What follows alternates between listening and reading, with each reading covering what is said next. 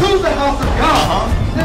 For your own soul's sake. That's why the Bible is redundant. The Lord says things over and over because we're stiff-necked, hard-headed people.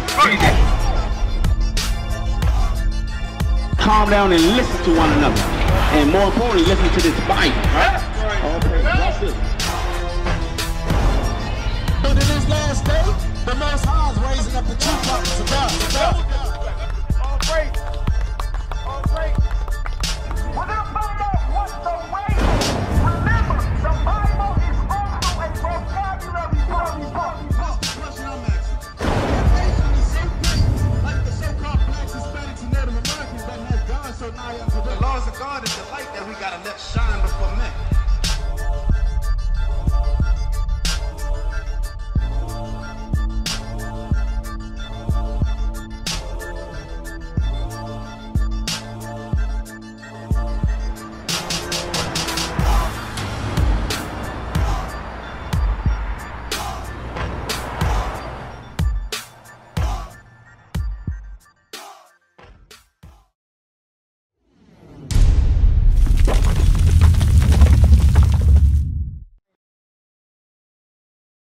Answer is keep the commandments. The sister back there asked a great question. She asked, how do we get the curses off of us, right? Give me Deuteronomy chapter 30.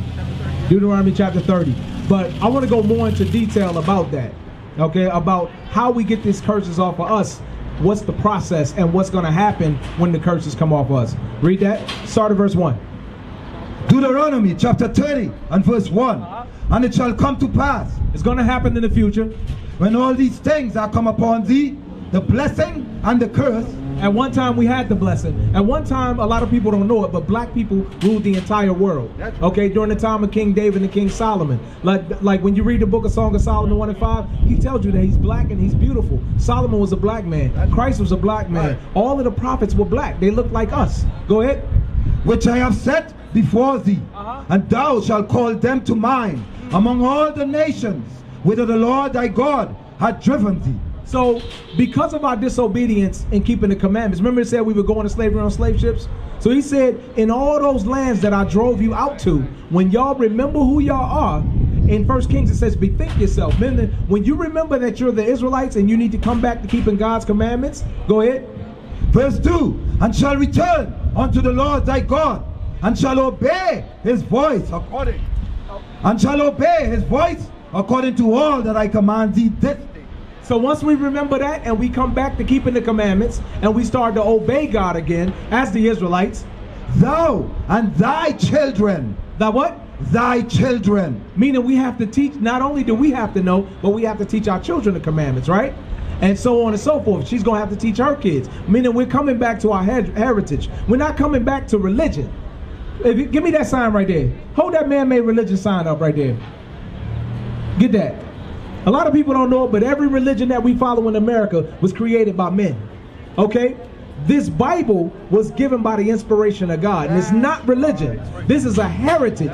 It's a heritage of one people. It's the heritage of the Israelites, the blacks, Hispanics, and Native Americans, the people you find on this sign. And there is a remnant that's scattered throughout the earth. Okay? Read on. And shall return unto the Lord thy God, and shall obey his voice according to all that I command thee this day, thou and thy children, with all thine heart and with all thy soul. Meaning we got to fully go after the Lord. We got to give up our ways and we got to go, you know what? I'm following this Bible. I'm going to do what it say. I realize that I'm an Israelite. Okay, for the woman it says don't wear pants, right? So I'm going to start wearing dresses. When you see how our sisters dress, it's beautiful. The Bible uses the word adorn yourself. The word adorn means to make more beautiful. So when you have your wife, your daughter, and they wearing modest dresses, they actually are more beautiful. Okay, when they come back to their heritage, they're wearing their natural hair. You know what I'm saying? For the man, we're not supposed to shave our head bald or shave our beards off. You can trim it like you did, like what you're doing right now. That's perfect. Okay, but when the white man, you know, clean shaven look, when you take it and you shave it all off, we're not supposed to do that. It said your beard is a manly badge of dignity. That shows the difference between you and your wife. You know what I'm saying? That clean face, the only people that have clean faces is women and babies. Okay? That then the Lord thy God will turn thy captivity. After we come back to keeping the commandments and we teach our children and they keeping the commandments, what's going to happen? will turn thy captivity. He's going to turn the slavery. We still in slavery this day. Okay, and I'm going to get that for you. But he says, then he's going to turn the captivity. And have compassion upon thee. And will return and gather thee from all the nations, whither the Lord thy God had scattered thee. So he's going to return and he's going to gather us from all the places that we were scattered through slavery. You ever heard the term the diaspora? Or the diaspora, as some people say? Those are the people that was taken in slavery and scattered all over the earth. That's us. That was the Israelites. Go ahead. If any of thine be driven out unto the outmost parts of the heaven. Meaning, don't matter where you are. Our people are in every nation under heaven. Go ahead. From thence will the Lord thy God gather thee, and from thence will he fetch thee. Okay, he's going to bring us back. Go ahead. And the Lord thy God will bring thee into the land which thy fathers possessed. Meaning we're going back home. Y'all know what our homeland is? Our real homeland? Israel. That's our homeland. When you read Galatians 4:26, it tells you Israel, which is above, is free, which is the mother of us all. That's the real motherland. And it's in Africa. It's at the northern eastern tip of Africa. Okay, they'll tell you it's the Middle East, but the Middle East was a term created in the 1850s. During this time, there was nothing called the Middle East. That's a new term in the earth. It was called, you had the Near East and you had the Far East. Okay, go ahead. And they do that. They tell you Middle East because they want you, when they say Middle East, what's the first thing you think? Arab. So that's why they say Jesus looked Middle Eastern. They want you to think he looked Arab and not like the Bible describes. Right. As a black man with woolly hair. Go ahead.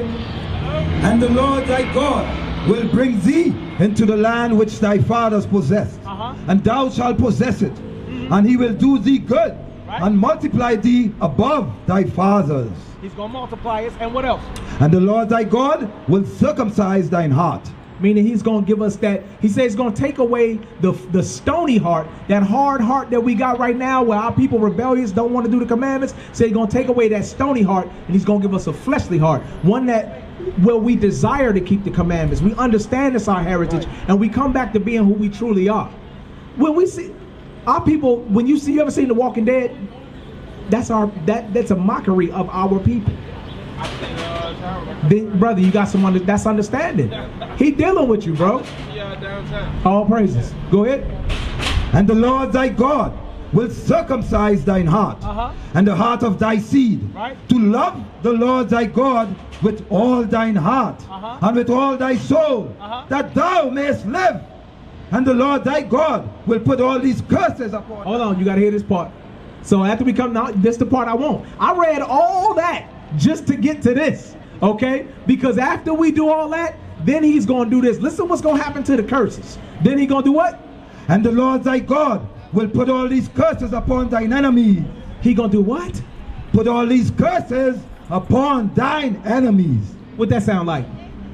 You ever heard a word called karma? Yeah. Or what go around, come around? Yeah. It said he going to take the curse of all that stuff that we went through. He said he going to take it off of us. And he going to put it on them. Go ahead, finish that scripture. And the Lord thy God will put all these curses upon thine enemies, and on them that hate thee. He don't want that to happen. He did it like this. You don't want that to happen, brothers? Okay, I'm about to say, bro, I'm like, look, hey, the gospel is the good, that's the good news right there. That's the good news. Now watch this, jump down to verse 19, and then y'all get out of here. Okay. Verse 19, I call heaven and earth to record this day against you. So y'all here listening, heaven and earth is recording this day against you, meaning that after this, you're not going to be able to say, Lord, I didn't know, because you know. And it's a blessing that he brought you here to wake you up to this knowledge. Go ahead. That I have set before you life and death. Today, life and death was set before you. Keeping the commandments is life, according to Proverbs 7:2. The wages of sin is death, according to Romans 6:23. So he's saying you have a choice to make now. Go ahead. I have set before you life and death, blessing and cursing. Right. Therefore, choose life, that both thou and thy seed may live. So he's saying choose life. Choose to keep the commandments. Choose to come back to your heritage. What's your question, sis? So you say the karma thing? Yeah. What is that? Revelation. What is that? somebody that you're close to or that you love, or maybe a husband or wife. I'm gonna show you what it's talking about. I'm gonna show you what it's talking about. When I was talking about the karma thing, and we don't believe in necessarily as karma, but what goes around comes around in the scriptures because we serve a just God. Meaning the same thing that the other nations did to us, they're gonna get the same thing. That's why it's talking about where it's gonna turn to captivity, and he's gonna take the curses off of us, and he's gonna put them on our enemies. Watch this. This is the book of Revelation, chapter 13 and verse 9. If any man have an ear, we all have ears, right? What it's saying is if you have understanding, go ahead. Let him hear. Then understand this. He that leadeth into captivity. Who's the man that led the blacks, Hispanics, and Native Americans? Who put y'all forefathers in slavery? Who did it? Huh? Now think about what I'm asking. Who brought us over here on slave ships? The other people. Who brought us, bro? The English. The English? Okay, what's another name for them? Devil. Okay, what's another name for them? Europeans, white people. Okay, and this is what we gotta understand. I said the other. It wasn't just white people. Okay? Everybody at one time had the children of Israel in slavery. Okay? But it says, he that leadeth into captivity. He that leadeth into captivity shall go into captivity. The same people that led us into slavery, they going into slavery. Go ahead. He that killeth with the sword must be killed with the sword. So when they killed all of those, you ever heard about the Middle Passage and all of those black people that got killed coming across on the slave ships and all of that? It said the people who did that to us, the same thing gonna be done to them. He that killeth with the sword must be killed with the sword. Now, we not going out and killing nobody with the sword. It says Christ is going to avenge us.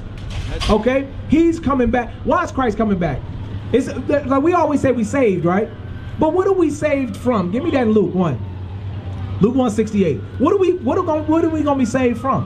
A lot of people think, oh, we gonna be saved from the devil. Oh, we gonna be saved. What are we gonna be saved from? We're gonna be saved from the curses. Let's see what the Bible says. Read. Luke chapter 1 and verse 68. Blessed be the Lord God of Israel. See, it's not saying the Lord God of everybody, the Lord God of the whole world, which is what they want you to believe John 3:16 mean, but it don't. The world is talking about is Israel, but it says, blessed be the Lord God of Israel. Go ahead. For he had visited and redeemed his people. He redeeming his people, not everybody. Go ahead. And had raised up an horn of salvation for us in the house of his servant David. It says he raised up a horn of salvation. That's Christ. It says in the house of his servant David, meaning Christ came through the lineage of King David. Okay, go ahead. As he spake by the mouth of his holy prophets, which have been since the world began. So since the beginning of time, the prophets always prophesied of a Messiah that would come and die for the nation of Israel. Go ahead. That we should be saved. That we should be saved. We, us, the Israelites. Go ahead. That we should be saved from our enemies. What we gonna be saved from? Go ahead. And from the hand of all that hate us. We're gonna be saved from our enemies and from the hand of all that hate us. Give me that. Give me the judge. Give me Exodus. Was it Exodus 21:16? Says we're gonna be saved from the hand of all that hate us. Meaning the people that brought us over here and still hold us captive to this day. Let me ask you this: if you want to leave the country, what do you need? You need a pad. You need a letter from the white man that says you can leave the country. So are you free?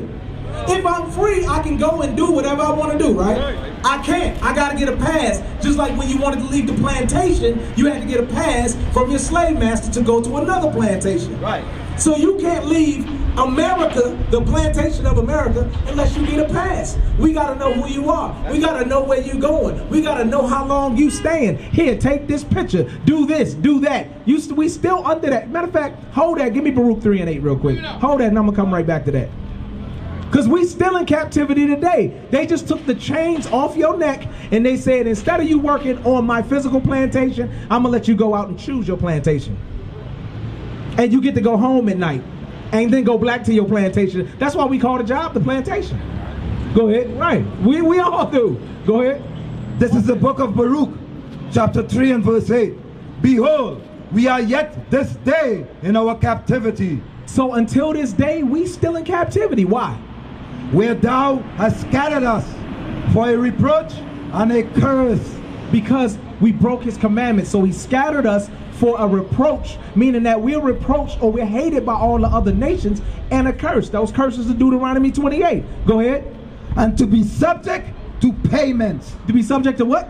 Payments. One of the ways you know you in captivity is that you subject to payments. You can't get away from them taxes. They let you off the plantation and then they go, here's your check. But wait a minute, before you go spend that money on what you want, get him his rent money. Get him your light bill money. Give him the insurance money. Give him the cell phone money. Give him the water bill money. Right. Give him the, you see what I'm saying? And by the time you get done by paying for everything, you broke again. Right. You still on the plantation. It's the same thing. They let you off the plantation and when you was on the plantation, they had to feed you. Now they don't have to feed you. They give you the little check and they let you feed them. But it's the same thing. We still this day in our captivity. Go back. Where was I at? Shalom, Israel. This is Bishop Nathaniel. I want you to know that you can view all our Sabbath classes live on IUIC TV. That's right, I said on IUIC TV. Download the app today. Shalom. Bring out what you had. Somebody keep track of the time. Heck. Hold on. What's your question, sis? Give me that Matthew 24. That's a good question. Christ prophesied that this gonna happen. Okay, and it's a lot that goes along with that. It's prophesied. Give me that. Was it like verse 4? Start at verse 3. Matthew chapter 24 and verse 3. And as he sat upon the Mount of Olives, the disciples came unto him privately, saying, tell us, when shall these things be? So they're asking him when they asking him about the signs of the time and when these things in the future are gonna take place. Go ahead. And what shall be the sign of thy coming? So he's saying, how are we gonna know when you coming back? Right? Go ahead. And of the end of the world. And when is the end of the world coming? Go ahead. And Jesus answered and said unto them, take heed that no man deceive you. The first thing he said is take heed that no man deceive you. How will we be deceived? A lot of ways. It's going to be a lot of people saying, I'm Christ. Meaning they're not going to literally come up and say they're the physical Christ, but what they're going to do is they're going to come teaching doctrines, claiming that they're representatives of Christ. And they're going to be saying this is him and this is not him. He looked like that. These are two. He comes with a doctrine. He comes with a doctrine that says, go to church on Sunday. His doctrine says the Sabbath day is on the 7th day, which is today. He's going to have you celebrating Christmas, which ain't in the Bible. Okay? Well, it's in the Bible, but it actually tells you don't celebrate it. It tells you it's pagan. Okay?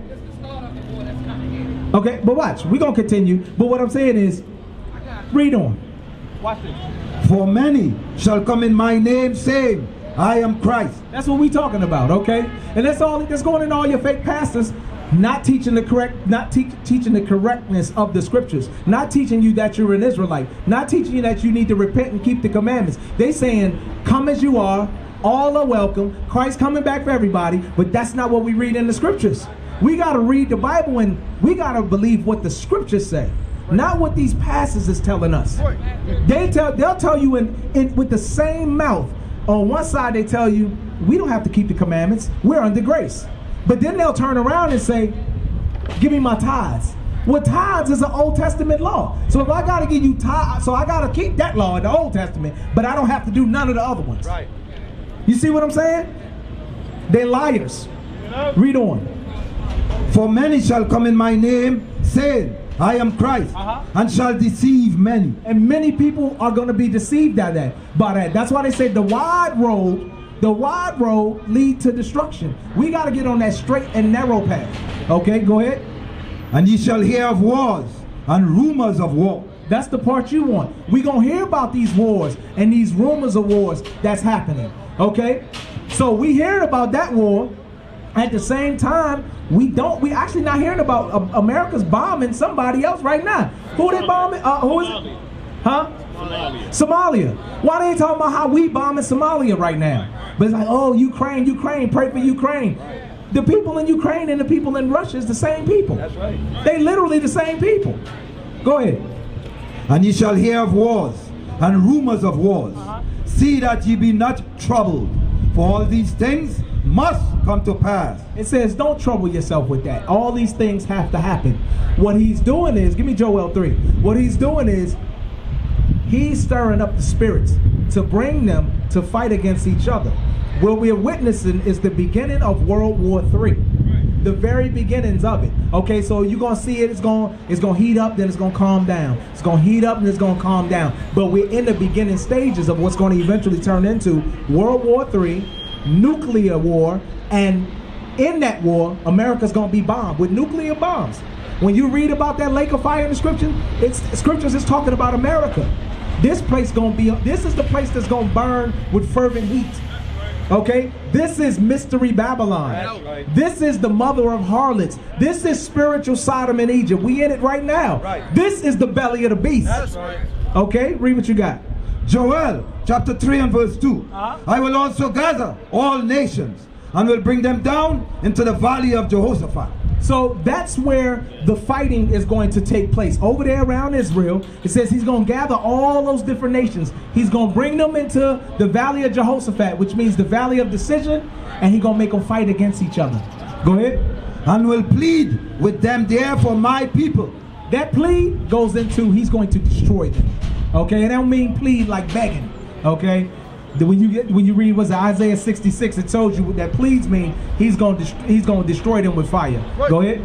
And for my heritage, Israel. He's going to do all that for us. He's going so give me 2 Peter real quick, 3 and 10. Watch this. 2 Peter. Give me that. Because what we should be doing right now is we should be learning what we have to do to get ourselves together to get right for that second coming. Okay? 2 Peter 3 and 10. 2 Peter chapter 3 and verse 10. But the day of the Lord. The day of the Lord is when Christ makes his second coming. So when he comes back, he's going to come back in the midst of World War III. Go ahead. But the day of the Lord will come as a thief in the night. But we don't know when that's going to be. It says it's going to come like a thief in the night. Meaning that we don't know what time he's going to show up. A thief in the night don't call you ahead of time and say, hey, I'm on my way to steal your stuff. He's going to pop up on you. Okay, and he's going to pop up on a lot of people in the midst of their sin. Okay, go ahead.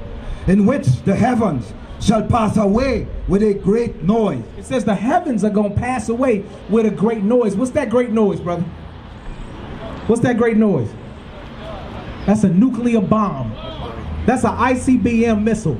Okay, that's what the great noise is. Go ahead. And the elements shall melt with fervent heat. It says the elements, the trees, the water, the air, it says going to melt with fervent heat. Those ICBMs, that nuclear fire, it burns so hot that it consumes everything it touches. Okay, regular fire don't burn that hot. We can drop regular fire on the ground and it'll just burn till it burn out. Right. Not nuclear fire. Nuclear fire burning up everything. Go ahead.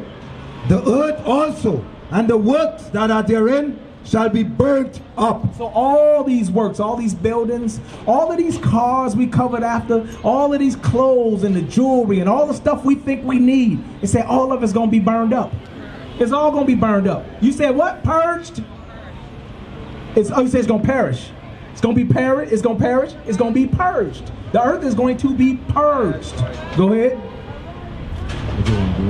Keep on, yeah. Seeing then that all these things shall be dissolved.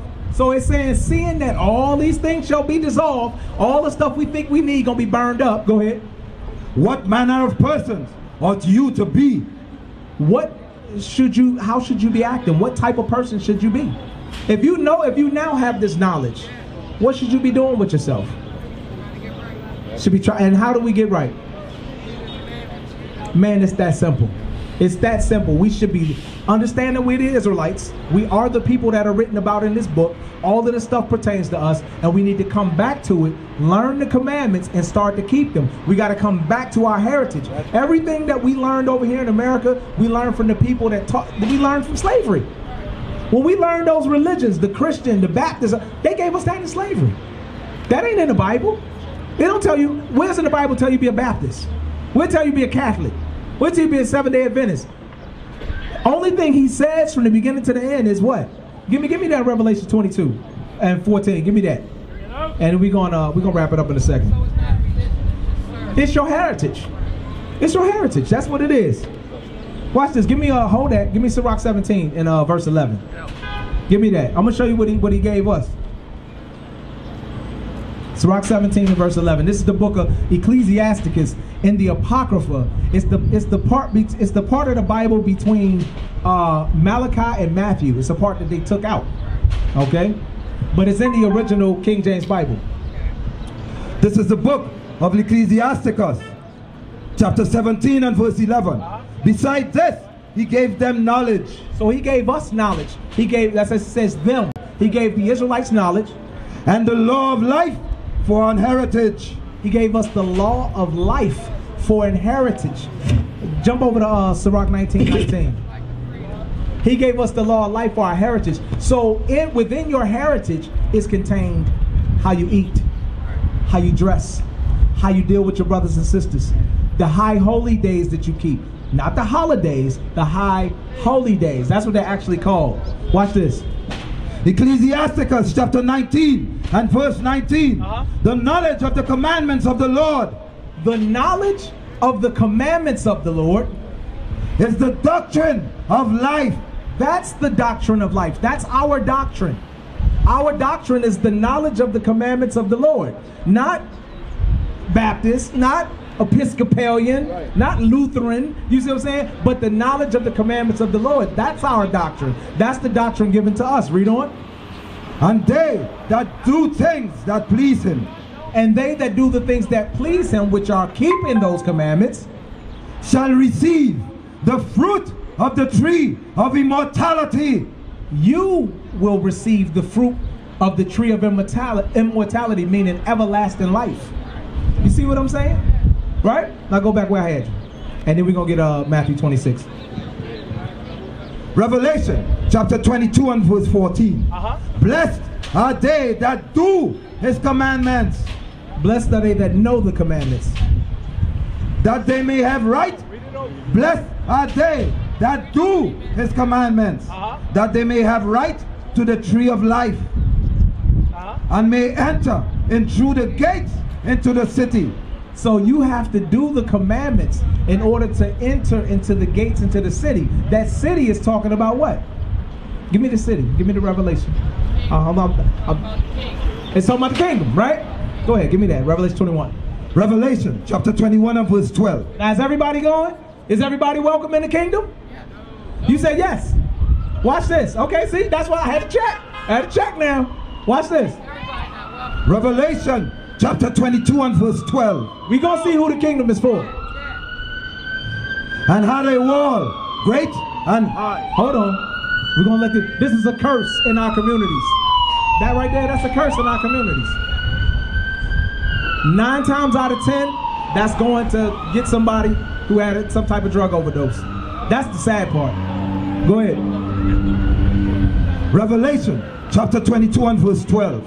And had a wall great and high. So that kingdom that we want to get into, that we got to keep the commandments to get into, it got a wall that's great and high. And had 12 gates. So it got 12 gates. Now when you see the movies, it say it got one big set of pearly gates, right? Because they always making something up. But the scriptures tell us it got 12 gates into the kingdom of heaven. Go ahead.